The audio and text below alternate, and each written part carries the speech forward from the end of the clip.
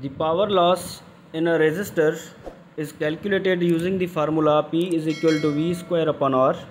The uncertainty in the potential difference V is 3% and uncertainty in the resistance R is 2%.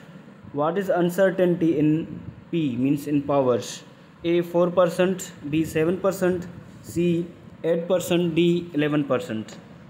As we have obtained as P is equal to V square upon R.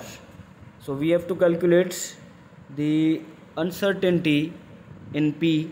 So to find the uncertainty in P, we will write this equation as P is equal to 2V plus R. So V is 3% and R is 2%. So uncertainty in P will be equal to P is equal to 2 into 3% plus R is 2% plus 2%.